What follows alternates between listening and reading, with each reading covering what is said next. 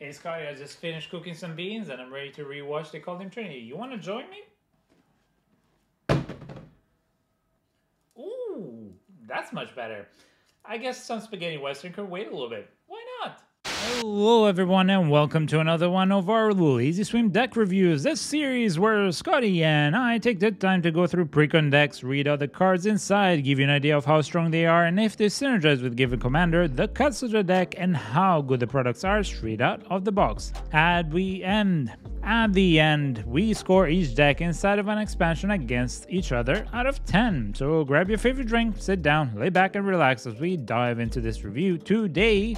I am your host, Vlad. This is Scotty. Thank you very much, Scotty, for that wonderful introduction. And we are taking a look at the first of the Outlaws Thunder Junction Commander decks. This is the quick draw deck. It's a Nizid deck, so that's going to be interesting. As usual, it contains a sample booster pack with 2 special cards with the showcase versions, and then you'll have the 100 card deck with only 10 new cards, so this is 2 less than the Murder's Account Manor.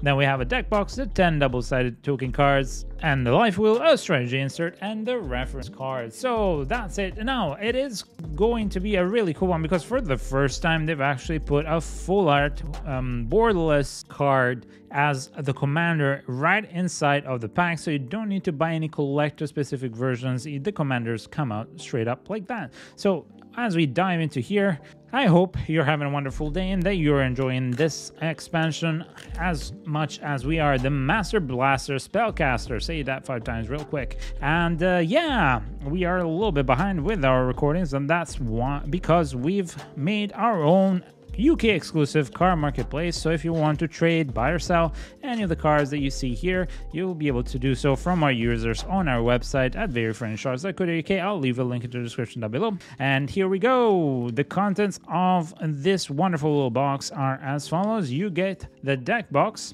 which is always good. If you're not going to sleeve the deck, you get the life wheel, which they got back again with just like the previous expansion, that you don't have an illustration over it anymore. Then you have the sample collector booster pack, and then you have here some cutout, and on the front some more cutouts.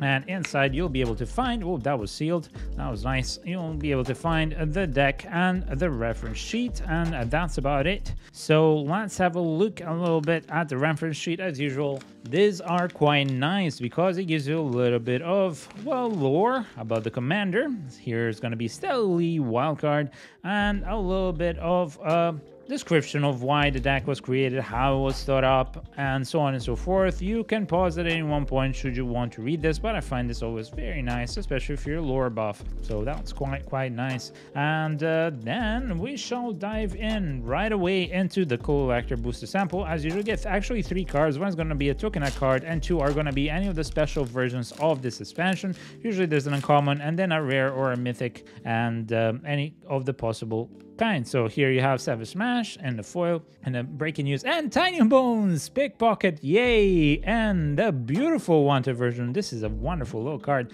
Really happy to get this one. Really nice. Very lucky pull there.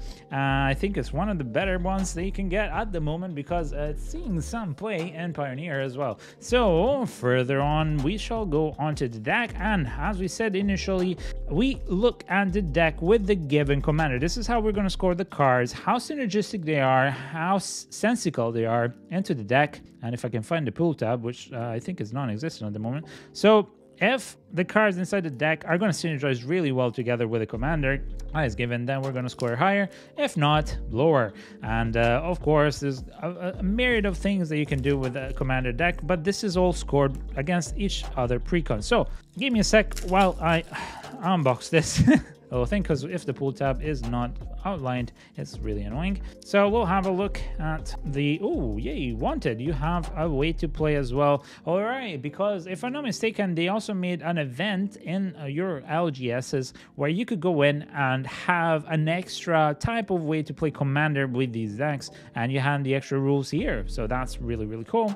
And then you have the bounty here. That's really nice. So each deck comes with these extra cards. That's nice. And the then you'll get the double-sided tokens as usual. Some elemental, some dragon elemental with prowess and flying. That's insane. Some treasure, some soldiers, some birdie bird. Ooh, yay, the shark. I love the shark. Yay. Okay, so that's great. And we'll continue on cracking. So let's see here. Our commander is gonna be Stella Lee Wildcard, and I'm gonna be seeing it. I love these decks because they went and put the borderless version of the commander. It makes it feel so special. If you love a specific commander, you get a beautiful borderless art. Not to take away from the normal versions, but I just find borderless art beautiful, and it's foil as well, so that's really wonderful. So let's see what the Stella Lee does. She's Izzet and only costs 3, so easy to cast. She's a human rogue, so has the whole outlaw theme as well, in case you need her for being an outlaw.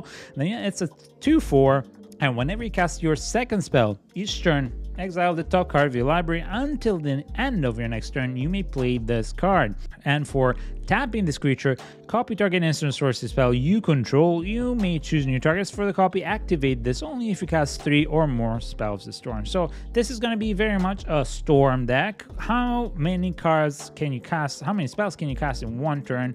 And how many times you can copy the better ones? That's going to be insanely good. How can you untap this commander? That's going to be also very powerful. And of course, the fact that the second spell also triggers an exile, so it gets you to draw.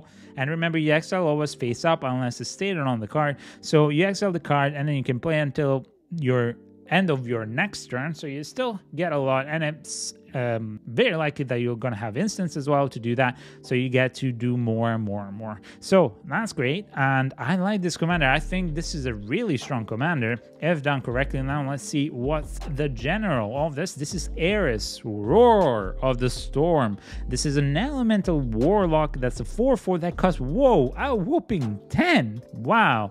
And this spell costs 2 generic elastic casts for each different mana value among instant sorcery cards in your graveyard. So if you have, I don't know, a 2 cost instant and a 3 cost sorcery, that's already 4 less, making it cost 6. So it's not gonna be too tough to drop it down to 4 necessarily. Of course, the sweet spot is costing this at 2, but you know, hell.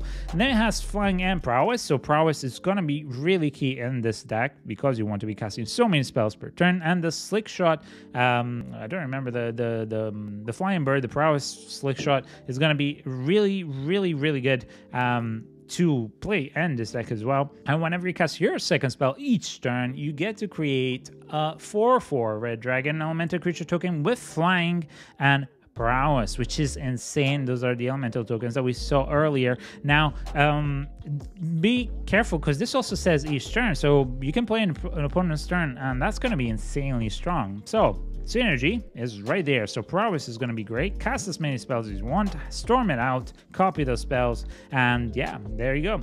And this is a little bit of reference card, and let's dive into the deck. We have another bounty that I missed at the beginning. I'm so sorry. So there you go. And we'll start with Archmage Emeritus. So this is a human wizard. As a 2/2 that costs 4, has Magecraft. Whenever you cast or copy on instant or sorcery spell, you get to draw a card. So that's going to be great, and it is very synergistic with the deck. The more you cast, the more you do, and the more you draw. That's also very nice, and this is whenever, so it doesn't limit it to only 1 per turn. Then we have Barrel's Expertise, cost 5 sorcery, return up to 3 target artifacts and or creatures to their owner's hand, so it's a mouse bounce, and you may cast a spell with mana value 4 or less from your hand without paying its mana cost, which is great because in the end, you get a bounce and you get a 2/1 or a 3/1 depending on the spell you cast, and it allows you to cast more spells. And again, the key here is cast, because here it is when you copy it, right? The second part is copy target. It's not casting, it's just copying it. So casting is the key part of this deck, but that's really good, and it is synergistic. Then we have Tezzret's Gambit, so it costs 3 and 1 for X in blue, and draw 2 cards, then you get to proliferate. This is gonna be a bit of a lance. I see why you might want to play this, but at the moment I'd say this is not as synergistic. Then we have the Midnight Clock, which is a counter worthy artifact. So it costs 3 and you tap to have 1 blue, and then for 3 you put an hour counter on it. At the beginning of your upkeep you put an hour counter on it, and then whenever you have 12 counters on it, you shuffle your hand, graveyard into your library, draw 7 cards, and you exile this. Not a great card necessarily. It's well, your own time twist. But the issue with us is that you're working off of counters, and I don't really see the point of proliferating counters in this kind of deck. So I don't think that's necessarily something you want to keep. Then we have Haughty Gen. It's a star 4 gen that costs 3, has flying, and its power is equal to the number of instant sorcery cards in graveyard. Very good. Instant sorcery spells cost 1 generic less to cast. Very good. Keep it. Absolutely wonderful. Dig Through Time. Nice. With Delve. Keep in mind though that with Delve you do kick out Heiress and cards like this one. So you buff it down basically, or it depowers those ones. But with Delve you exile cards from a graveyard while casting the spell, paying 1 generic towards the cost of the spell, and then with this one you look at the top 7 cards of your library, put 2 of them into your hand, the rest at the bottom of your library in any order. This is a very strong card. I see why you do it, but you got to be careful. You shouldn't have too many of these effects that remove too many instants or sorceries from your graveyard. If you're playing with flashbacks, if you're playing with Snapcaster Mages, if you're playing with anything that is interested in what things you have and the graveyard, you got to be careful with those ones, right? So next we have Wing Boots. It's an artifact equipment that costs 2. Equipped creature has flying in Ward 4, and you can equip it for 1. That's not bad. I think the Ward 4 and flying is really good. This is great for those creatures that want to deal damage to your opponent's face.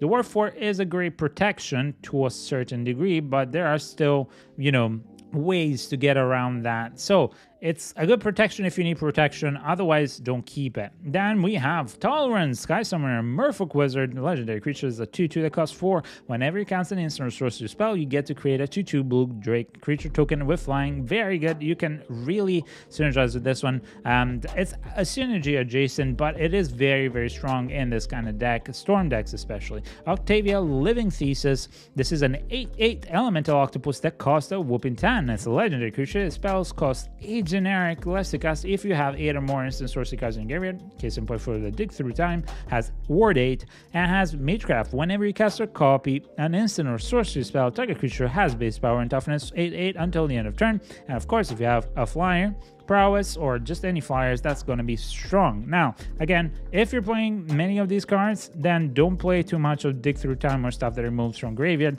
Otherwise, yeah, it's really synergistic. It's a Ward 8. It is still blocked by a simple, you know, 1/1, but the fact that it makes a creature that has flying or whatever other creature you want into a base 8/8, that's insane. Then we have Thunderclap Drake. It's a 2/1 Drake, costs 2, has flying. Instant sorcery spell you cast costs 1 generic less to cast. Extremely good. And then for 2 and a 1 blue, sacrifice it when you cast your next instant and sorcery spell.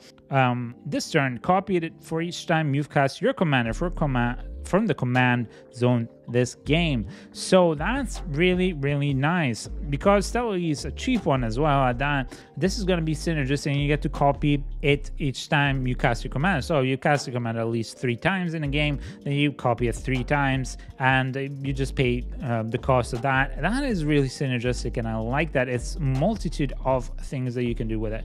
Lock and Load as sorcery, cost 3. You can plot it for 4, draw a card, then draw a card for each other instant sorcery spell you've cast this turn. So it's kind of like a storm adjacent draw. Very strong way to draw, and I prefer this over Tezzerous Gambit. Then we have this Forger's Foundry, which is another one of those cards that we saw with our collector booster unboxing. And so the first allows you to pay 1 blue, use it to cast sorcery or instant spells that are 3 mana value or less, and then for 5, but you exile those ones. So those, instead of going to graveyards, are exiled, and then for 5 you tap it, you may cast any number of spells from among the cards exiled with the Foundry without paying their mana cost. And so this just continuously just ramps up and that's so strong. That's going to be so strong. Finale of Revelation, of course. It's a sorcery, X and 2 blue pips. Draw X cards if X is 10 or more. Instead, shuffle your graveyard into your library, draw X cards, untap up to 5 lands, and if you have no maximum hand size for the rest of the game, exile this card. I don't see the reason of having this. There are better draw ways into blue, and we don't want to go too much into the heavy casting cost. We want to go into the cheap part to be able to prowess, to be able to just get more and more spells into the turn. So that's something that I would remove, especially because it's a really expensive sorcery. Then we have Curse of the Swine, which is a sorcery with X and 2. Exile X target creature. For each creature exiled this way, its controller creates a 2/2 green boar creature token. So this is not a bad removal. It's not the greatest one of them all, but it's something, and at least it gives you some way of removing things. So this is the first of the removals. Is it synergistic? Not really, but hey, if you don't have any better removal, keep it. Otherwise, remove it. Then we have Mizzix's Mastery. Costs 4. It's a sorcery. It's red. Exile target card that's an instant or sorcery from your graveyard. For each card exiled this way, you get to copy it, and you may cast that copy without paying its mana cost. Exile Mizzix's Mastery, and you get to overload, saying that any target becomes each. This is insanely strong. This is kind of a mana opus of the deck at the end. Chaos Warp, it's a classic. I don't really like using Chaos Warp too much myself, but hey, if you really necessarily love it, just keep it in. Otherwise, I will replace it with something better. Then we have Crackling Spell. So there's a 2/2 human wizard that costs 5, has flash. Whenever it enters the battlefield, if you cast it, the next instant sorcery spell you cast this turn has Storm, which means that when you cast a spell, you copy it. For each spell cast before this turn, you may choose new targets for these copies. So great little one. I'm a little worried on the instant side. I hope we're gonna get a bit more synergy on the instant side, especially for damage spell, because that's the spells that you want to be copying. You want to burn, you want to do so many things, you want to copy your opponent's creatures, you want to do so much, and you don't want to be restricted to just a few things. Now we have Poetic Charge. It's a sorcery that costs 5. Discard your hand and draw 4 cards. For each card discarded this way, creatures you control get +1/+0 until the end of turn, and you can plot it. Not a great card, not something that I would necessarily use in this deck. It can be strong, but it's not really a super alpha strike, because it doesn't get any trample, it doesn't get any flying, anything like that. That is going to make it worth something. It's just a damage spell, but realistically,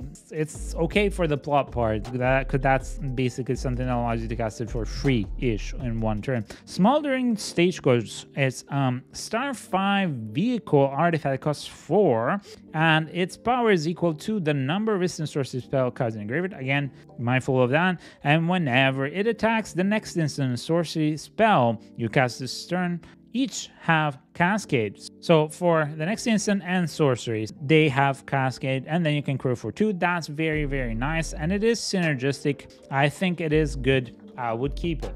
And we get Elemental Eruption. It costs 6. It's a sorcery. You get to create a 4/4 red dragon elemental creature, token with flying prowess, and it has Storm. And with the fact that it's a sorcery with all of those creatures that allow you for instants and sorceries to cost 1 less, this is a keep, but only if you do that, or if you have ways to easily ramp into this. But you got to remember, you're going to be casting 6 plus any other spells that you cast at turn. So either you plotted a lot of spells, or this is not going to be as strong as you think. But still, that token is insanely strong, even if you cast 1 off. So that's really good. Then we have Rousing Refrain. It's a sorcery, costs 5, add 1 red mana for each card in target opponent's hand. Until the end of turn, you do not lose this mana as steps and phases. And then you get to exile Rousing Refrain with 3 times counter on it, and it's also a suspend card. So this is another great little card, and it allows you to ramp at a specific time. You can build up to it with some block cards and then just go crazy bananas.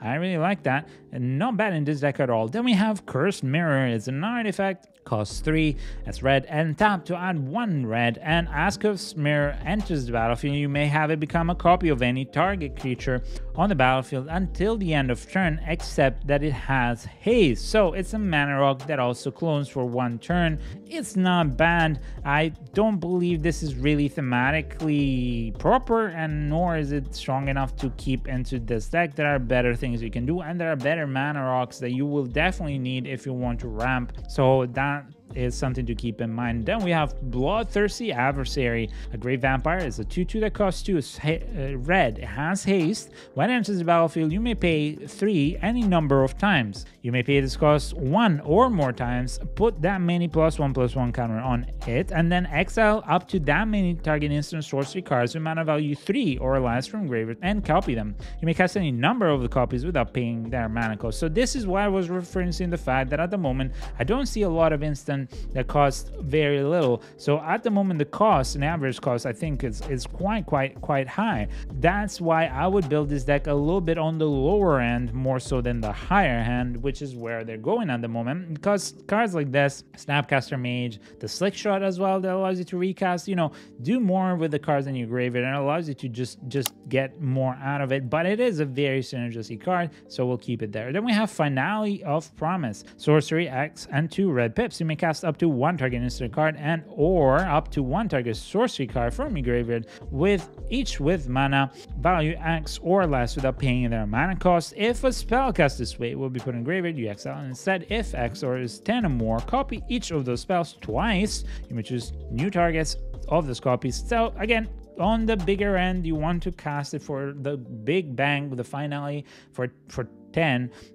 So it's 12 in total. I don't really know that I will keep this. It is good one-off, but don't have so many of these big ones that it's gonna make you really annoyingly, well, just gonna be really annoying. No, Arcane Bombardment, this is a bit more expensive, but I think if I'm not mistaken, this is a better one. It's an enchantment, cost 6. Whenever you cast your first spell, which is an instant sorcery, each turn you exile an instant sorcery card at random from your graveyard, then copy each card exiled with Arcane Bombardment. You may cast any number of the copies without paying their mana cost. So this is insanely good in this deck. Again, we're going in the very high end. This is the first enchantment as well, so we're going in the very high end here, and we only have 1 card that ramps us in there, and it's a shame because, you know, red and blue are colors that have really cheap, really good cards that are instant sorceries that could really help you get there, whether it's draw, whether it's scry, whether it's bounce, whether it's burn. There are so many things that you can do here that I don't see. They're gone the heavyweight so far, but we still have a little bit to go, so maybe they change in the long run.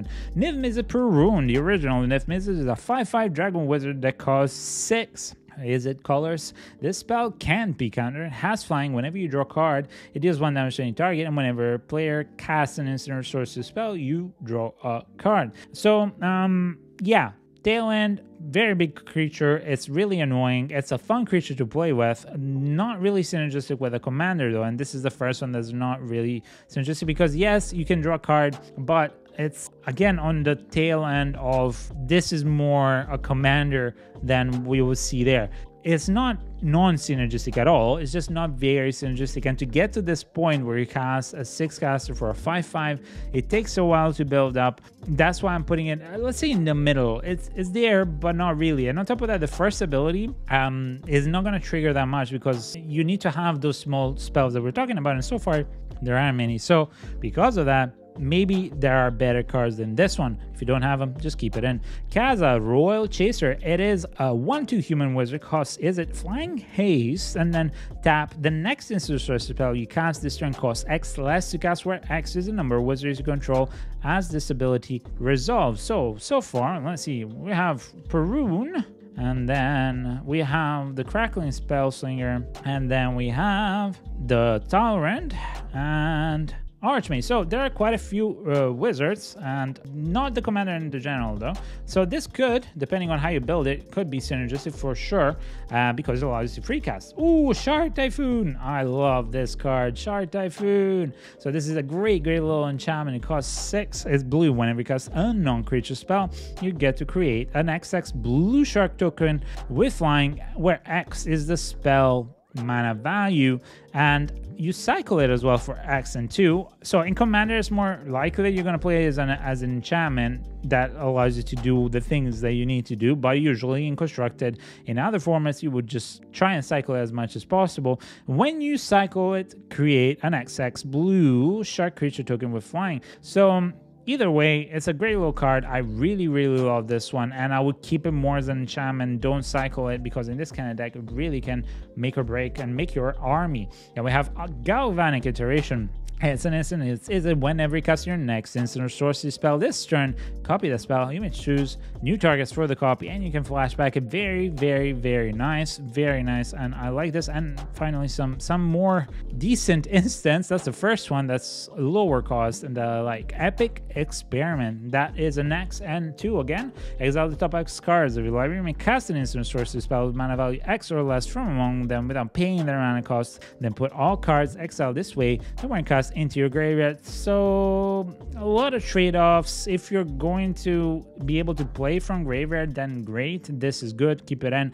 If not, then I would remove it. And again, it's an X cost, so again, you're not really storming that well on this side. Then we have Varan, Voice of Duality. Is a 2/2 Ifrit Wizard, so it's synergistic with Kaza, and it costs 3. Has Magecraft. Whenever you cast or copy an instant or sorcery spell, Varan, Voice of Duality gets +1/+1 until the end of turn, so it becomes a 3/3 or 4/4, etc. If you're casting or copying an instant or sorcery spell causes a triggered ability of a permanent you control to trigger, that ability triggers additional time, which means that this twice cast that. So this is synergistic with the theme of the deck. It can grow up to be really big, but it is a creature that doesn't have any flying, so you need to give it some evasiveness. Of course, there are evasive cards, like we said, the wing boots, but the problem is, are we really wanting to build it that way? If so, it's not a bad card to keep, and either way, I think I would keep it because it's something that it's not expensive and it can grow up to be really big and just really annoying. Then we have Leyline Dozer. It is an artifact. It costs 2 generic, and for 1 generic and top mill a card, you may put an instant or sorcery card mill this way into your hand, and then tap an untap legendary creature you control to untap the Dozer.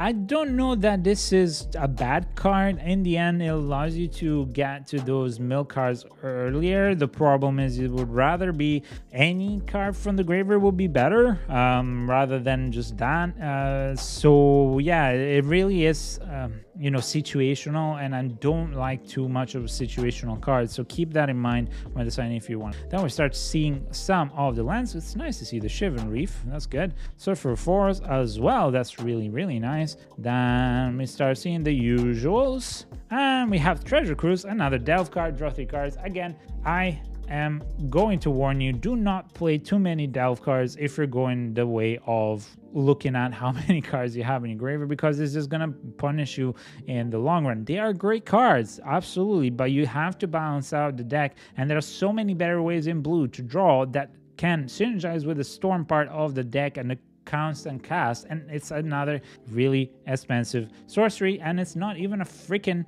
one that you can play in your opponent's turn because it's a sorcery. So anyway, we have Preordain. There you go, finally someone listen to me. It's a scry 2, then draw a card for 1. There you go, that's what you want. Ponder, another great one. Look at the top 3 cards of your library, then you may put them back in any order. You may shuffle and you draw a card. There you go, another great one. So this is more the way that I would build it, and less of the Delve cards. Then we have Murmuring Mystic. It's a 1/5 human wizard that costs 4, and whenever you cast an instant or sorcery spell, you create a 1/1 bluebird illusion creature with token with flying. This is a bit expensive for what it does. This is on the lower end. It is synergistic, but if you have better cards, then do those. Now, Deep Analysis. This is one of those cards that if you're milling yourself, is better. Or yes, you can just replay it for flashback. It's like a player draws 2 cards and you can flashback it. Again, there are better cards in blue. Don't play too much out of the graveyard unless absolutely necessary. If you don't have them, then great, use it. Radical Idea, similar thing. Draw a card for 2, and then you can jumpstart it. You may cast this card from graveyard by discarding a card in addition to paying some other costs, then exile this card. So again, depends on really, do you want to be playing out of your graveyard or not. Then we have Opt, great one. That's an instant. Scry 1, draw a card. That is good. That's you keep, absolutely. Think twice, another draw card, and you can flashback. And there you go. I would keep more of these ones for sure. Arcane Denial, great one. You draw a card and you counter target spell. And yes, this control control, it may drop to 2 cards, but this is a great little card and I like to keep it. And it allows you to do 2 for 1. And then we have Terramander, a flyer, Salamander Drake that costs 1, and it's a 1/1 for 8. You can adapt it, and this ability costs 1 generic. Less to activate for each instant sorcery card in your graveyard. And if the creature has no +1/+1 counters on it, you get to put 4 +1/+1 counters on it. Again, not on the strong end. Is it synergistic? Yes, but I would definitely change. Vanderblast, very good card. It's a commander classic. It's been bumped down to uncommon significantly, but yeah, it's one of those things that it's not bad to have if you want it, and it's a 1 coster, so you can always just cast it for that 1 cost. And Pongify, that's a great one. Destroy target creature. It can be regenerated. Its control creates a 3/3 green ape creature token, so that's a good interaction. Serum Visions, great little one. Now we're getting to the part, like I said, these are the cards that you want. The lower cost ones more so than the bigger ones. Faithless Looting. You draw 2 cards, then discard 2 cards, and you can flashback it. Very, very good. Big Score. Very, very good card to put as initial cost to cast the spell. Discard a card, you draw 2 cards, create 2 treasure tokens. Very nice. It allows you to bump into an even bigger cast next turn or whenever you need it. Stormkill Artist is a 2/2 dwarf shaman, cost 4. And it gets +1/+0 for each artifact you control, and whenever you cast a copy an instant sorcery spell, you create a treasure token. So again, one of those ones that buffs itself up, doesn't really buff the opponents. I will keep 1, but not 2 of them. Yes, it's synergistic, but not that strong as other cards have been. Then we have Young Pyromancer, is a 2/1 human shaman that costs 2. Whenever you cast an instant sorcery spell, you get to create a 1/1 red elemental creature token. This I like more. It puts bodies on the board, so rather than buffing itself, it just puts more onto the board. And yes, it is synergistic with the deck. Electrostatic Field, 0/4 wall that costs 2. It's defender, and if you cast whenever you cast an instant or sorcery spell, it deals 1 damage to each opponent. I mean, it's good. It's good. It's good to continuously deal damage. You will need more damage spells to make it worth something. And also, I would like to point out, you don't have a lot of bodies that, make you, I don't know, go wide or something like that. You have a little bit that makes stuff cheaper so far. You have some that create tokens. I think that's about 2 of them, and some that buff themselves up with the spells that you've cast. But if you're not doing the game properly, so if you're not able for whatever reason to keep casting, then your side of the board looks like it's gonna be more depowered than overall it would be in other decks. So keep that in mind. Now we have the Gutter Snap. Goblin Shaman is a 2/2 that costs 3. Whenever you cast an instant sorcery spell, it deals 2 damage to each opponent. Now this I like, very nice. This in the Electrostatic Field, and there are some cards as well. There's an enchantment in the Lord of the Rings set that whenever you cast an instant sorcery spell, you deal damage. So if you put that together with a Storm deck, then it's going to be really strong. Then we have Volcanic Torrent. Sorcery, costs 5, has Cascade, and deals X damage to each creature or planeswalker your opponent's control, where X is the number of spell you've cast this turn. Again, on the higher cost, keep that in mind, but yep, it's fine, and it allows you to deal more damage when full. Great, and each player discards their hand. It's a classic, and yeah, it does synergize also with the fact that you want stuff in graveyard, but yeah, other than that, I'd say that if you don't play too much out of graveyard, when full, you know, there are better ways to draw. Just to keep it at that. Goblin Electromancer, great one. Instant sorcery spells you cast cost 1 generic class to cast. It's a 2/2 that cost is it, so very, very good in design. Third Path Iconoclast is a 2/1 human monk, costs 2. Whenever you cast a non-creature spell, you get to create a soldier artifact creature token. So again, it's really, really, really strange. We went from prowess to creating token. Why?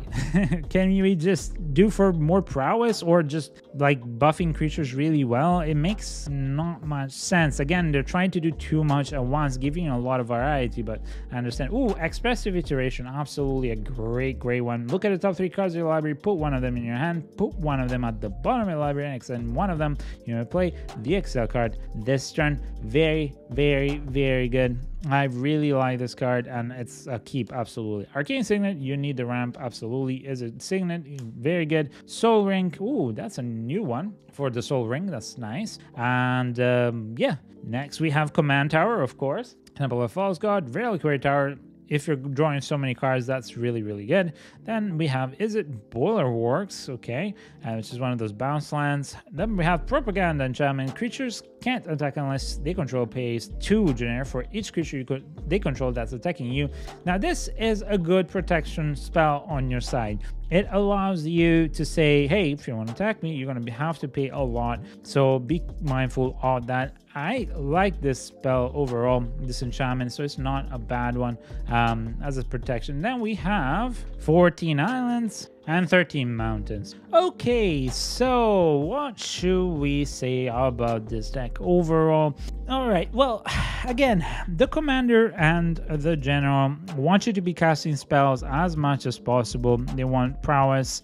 They want you to at least hit that second spell each turn. But in general, these two cards really want you to storm out. This is what I believe this deck is all about, especially Stella. I think storming out is the way to go. Prowess is the way to go.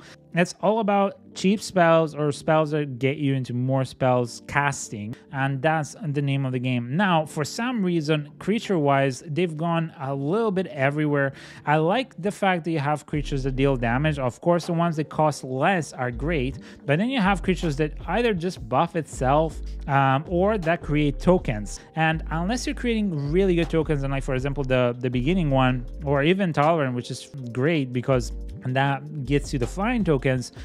If you're just creating tokens, then it's not really the name of the game. You're not doing so much, and with those tokens either, you don't have convoke spells, you don't have anything really significant to play. So because of that, you're gonna be very thin in the creatures. So for example, this one I will keep. Of course, it buffs itself, but it can become really strong, and it has the trigger on casting sorceries and spells. Yeah, so you're gonna end up having maybe half of these cards. So this is 5, this is 5. Yeah, let's say a little less than half of these creatures that are really inconsequential.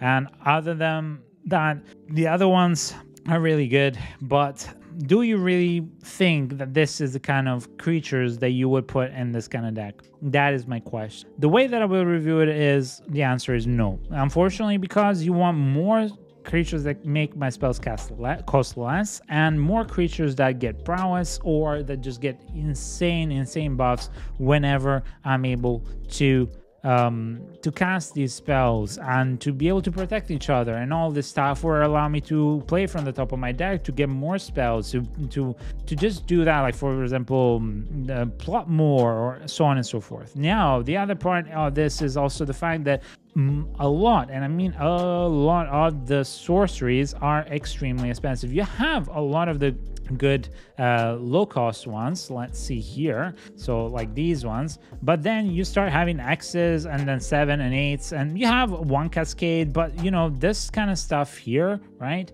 that's really expensive, and you want to be casting as many spells as you can in a turn. So I would keep as many of the low cost ones as you need, a couple of the big ones, and then just be careful how you choose. And also keep in mind that, as usual, they've gone, you know, jack of all trades with this deck, and this is the fault in the end of any commander deck. You'll find that the ones that don't really synergize so greatly are the ones that try and do too many things at once, rather than focus on maybe 2 things or just one thing that the commander does. So the other thing is, as I was saying, is the fact that you're playing a lot out of graveyard for certain cards that buff themselves or that allow you to cast some things. So if you're playing Delve cards and those ones, or if you're getting rid of your graveyard, you can't really do both, because you're gonna be hurting yourself more than you're hurting your opponents most of the time. And so that, of course, there's the classics like Brainstorm. You'll want to Brainstorm in here. You know, there are a lot of other spells you can slice in that are the basis of a Storm deck, you know, because this is really a great Storm commander. I do believe that. Also, yeah, the artifact slot is kind of meh. The Forge's Foundry is really good, but then, yeah, you have like Midnight Clock. You're like, why do I have the Midnight Clock? Why is it here? There are better things I can do with my artifacts here. And of course, the lands are okay. They're, you know, the usual kind of stuff that you can get here. I like the addition of the Sulphur Falls and the Sylvan Reef, but that's about it. That's where my excitement ends. And that yeah, that's it. That's it for the deck. So I think I will review this as a 6.5. I love the idea. I think the commander is very, very strong. I think there is some synergy, and they did put quite a bit of the smaller cards in here, so all you have to do is just synergize more with the creatures that you do get, and maybe interact a bit more with the board. Where's the damage? Where are the damage spells? Are you going to play seriously only the other big spells? I don't believe so, and if you are, why not make them more cascade? So that's why I'll give it a 6.5. I'm tempted to give it a 6, but there are some positives here that I definitely would keep. Like, for example, the Shark Typhoon and Arcane Bombardment are just amazing. These are where you want to have the higher costs in those enchantments, and maybe, as I said, maybe one or two of those big spells, especially if they allow you to cast other spells for free. But other than that, I think that's it. As usual, this is the first deck that we review of the whole set. It might be that we were a little bit harsher depending on, and if so, we will change the score at the end when we review the last deck, but otherwise 6.5 is what it is. So let us know in the comments down below if you agree with us or disagree, or if you have any ideas on how to make this deck better. And we hope you've enjoyed it, and if you did, make sure to give a like and subscribe to the channel, as it does help small channels like ours quite a lot. And until the next one, we wish you a lovely day, a blessed day. Be good, be kind, and we'll see you in the next video. Bye!